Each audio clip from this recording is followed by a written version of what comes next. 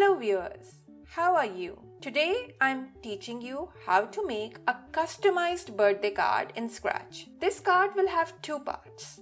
First part will just come on the screen in the beginning, and the second part will come after a button is clicked, so there will be some interactivity in the card, and this will make it very exciting for your loved ones. So let's start. First we will just click on Create to make a new project. So just remove Scratchy the cat, and we have to set a stage, the background. So we will just go to choose a backdrop, and we will be typing here party, and this is a nice one with balloons all behind it. Now we need some text here.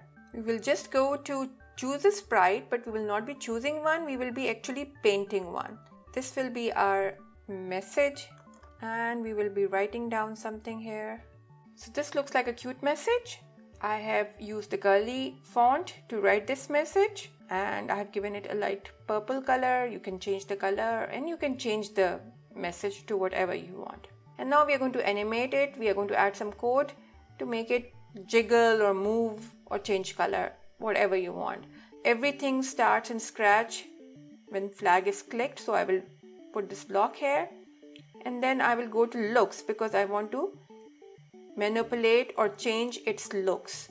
So I will be using the looks blocks from here, and what I will be doing is that I will be changing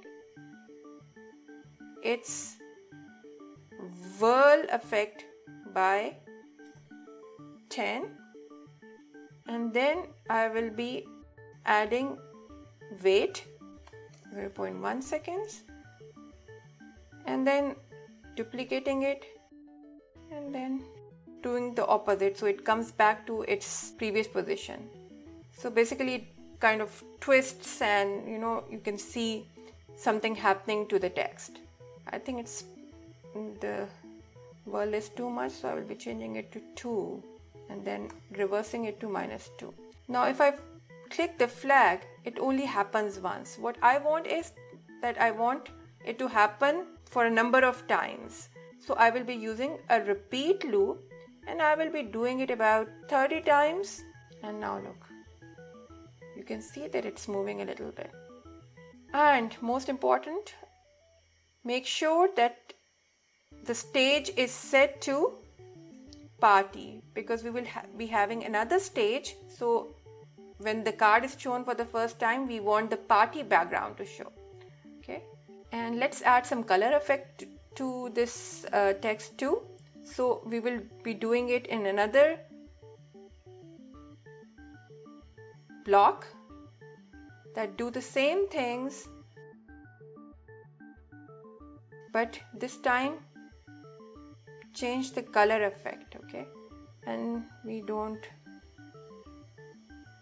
really need the going back thing, and we will be changing the color effect by 25. Okay, so this looks good, but you can see that our text is distorted because I had used the whirl effect by 10 in the beginning, and it never came back to its original position. So there's a simple way to fix it. You just go to looks and you clear the graphic effects. So in the beginning, just clear all the graphic effects. So this looks nice. Now I want to add a cake here. So I will just go to choose a sprite again. I will search for a cake, and I will choose this cake. Okay, put it maybe here. Increase the size to maybe 150. Seems to be nice. Now let's look at the costumes. So these are the costumes. Flame on, flame gone. And I'm going to show you how to animate these flames that they look actually moving. That will be a cool trick. So the thing is that we will just duplicate it. Okay, so now we have 2 cakes with candles on, and in the second costume I'm just going to choose this selection tool and just select the flame and just make it smaller. Now duplicate the second one with the smaller flames and then just make them further small. Make sure that you're selecting the flame and not the candle. So if you just look at this, okay, you can feel that the flames are actually moving. And now we will come to the code. So everything starts with the event when flag is clicked, and make sure that the costume is the default one, which is switch costume to cake A. And then in a forever loop, we want the flames to move, and we will be going to control, and we will be using the forever loop, and we will be switching between the different costumes. First, cake A2. A2 is the one where the flames are a little smaller. Then a delay of 0.1 seconds. Then just duplicate it. 3. Now duplicate it. We have to come back to A2. Duplicate it. Come back to A. Now look at this one. It looks nice. Now we want to add some music to it. So let's just go to sounds. There's already the birthday music pre-selected whenever you choose the cake. So just play that sound. Start sound, birthday. And make sure that it is showing also in the beginning, because we will be hiding it when we go to the next screen. Remember that I did not add a forever loop for the text here. It repeats 30 times and then it stops. So what I want is that I want a button to show when it stops. And let's first make that button. Just go to choose a sprite, choose a button, a pre-built button. We can change this sprite by going to costumes, and we can write some text here.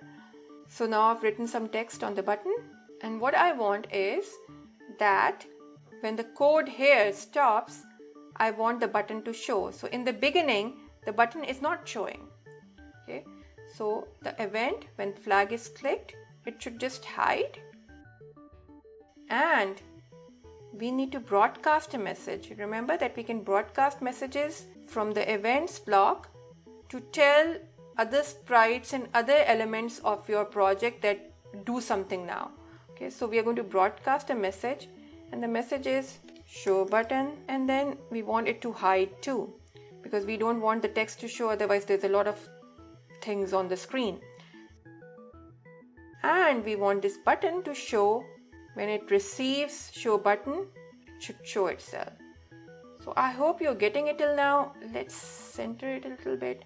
So in the events block, we have this block here called when this sprite is clicked, and that should take care of the event when this button is clicked. And what should happen when this button is clicked? We want the candles to blow out. We need to add some sound to it. Let's go to sounds, and there's a nice magic spell here. I liked it a lot, so I'm going to use that.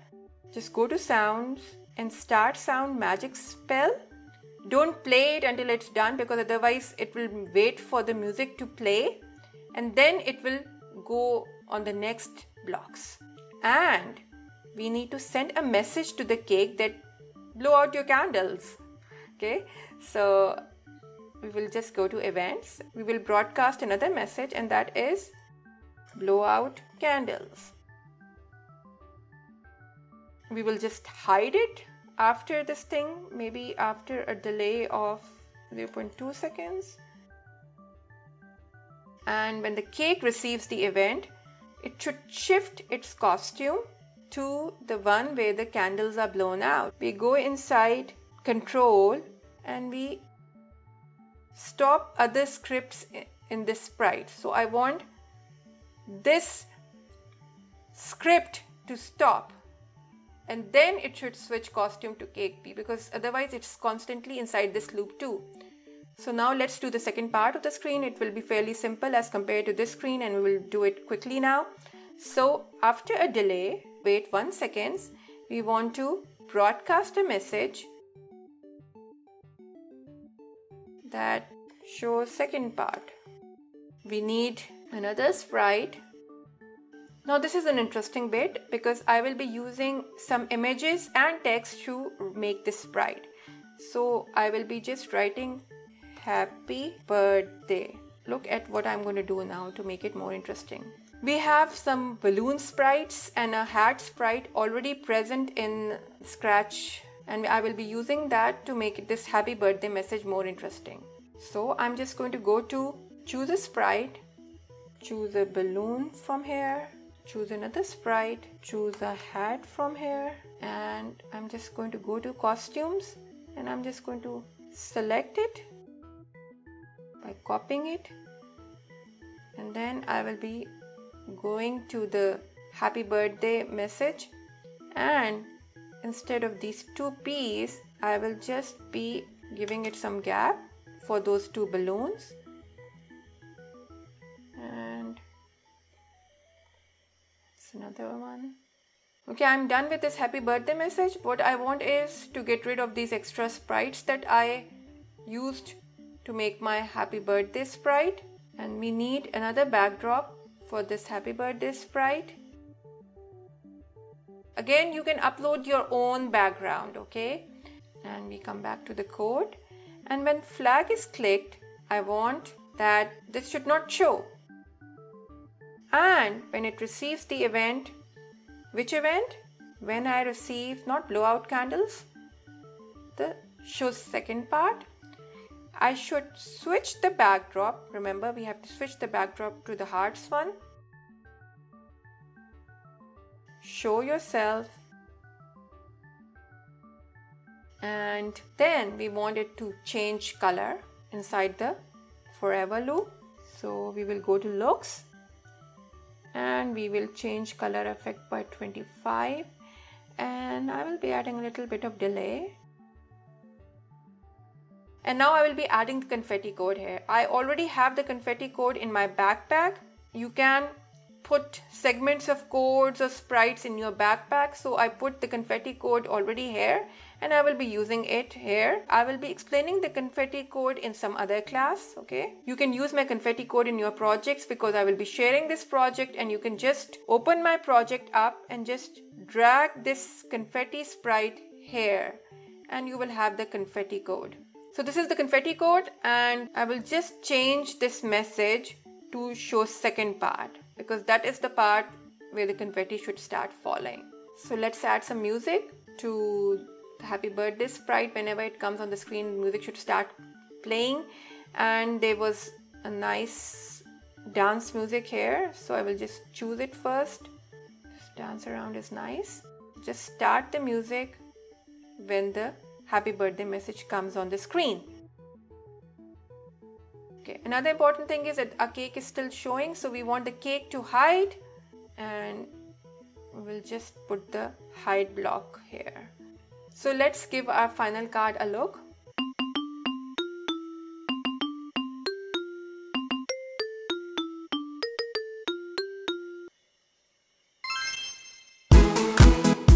This is very cute. You can change your background and remove the hearts if you don't want the hearts. So be creative, have fun with Scratch, and do share my videos with your friends and family because all my classes are free. Thank you for watching. Goodbye.